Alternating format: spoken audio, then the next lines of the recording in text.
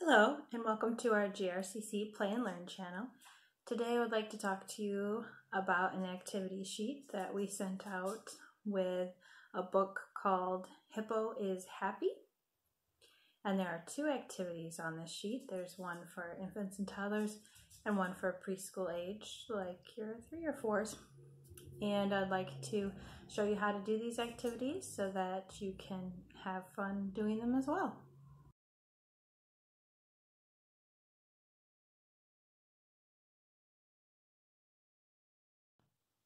Alright, so for this activity you're going to need a baby wipe container. And if you don't have one of these hard ones, you can always use the plastic bag that has the hard plastic top. Cut that off and glue that on a box. It's another option for this. Also, the one that I have is just an opening, but there are some that have like the plastic guards to make sure you're only pulling one wipe at a time. Those will work for this activity as well. Next, you're going to need some caps, and I've already put with permanent marker some letters on these. These are the caps off of an apple juice that I had around my house, but you can also use milk lids, jelly jar lids, lids that will fit within the hole but are larger so that they don't present a choking hazard. So for this, and I do recommend that you let your wipe container fully dry out so that it doesn't have that extra moisture in there.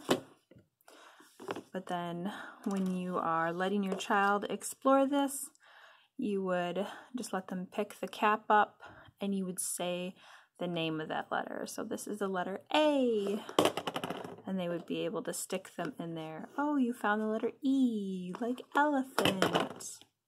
And once they've gotten all of their caps in there, then they can just dump them out and try again.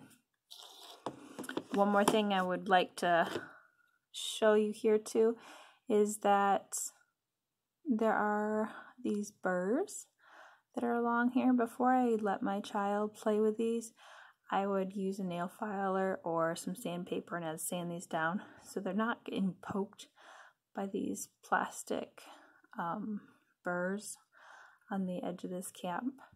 So just be mindful of that as well when you try this activity at home.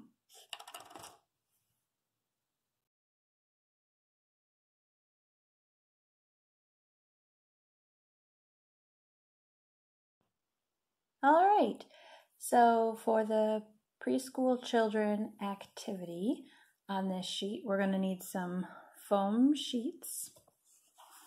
And what I found in my craft space was just white and brown. You're probably going to have different colors if you're using leftovers from just another project that you've had around the house, or if you do decide to take a trip to Dollar Tree, Myers, Walmart. You know, you can get foam sheets pretty much anywhere. And the brighter the colors, the more fun it is, but it's not necessary.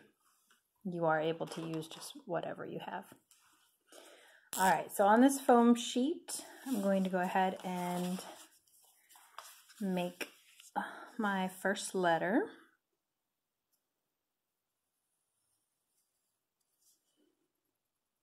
And I'm going to do capital letters here.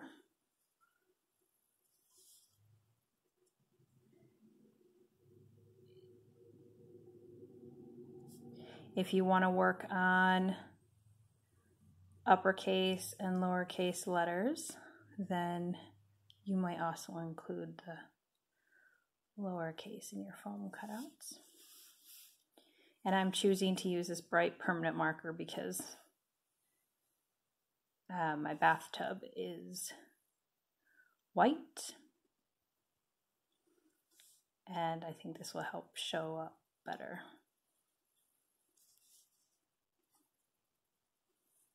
And you could make these bigger, you could make them smaller. It's totally up to you.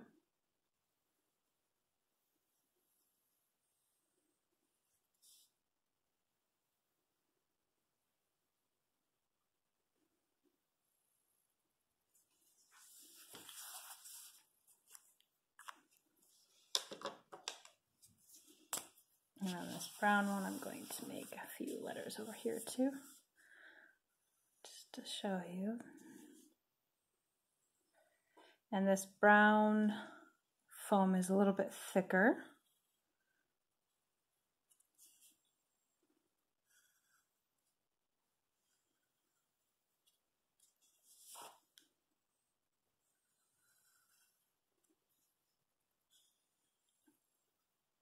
But both thickness will work.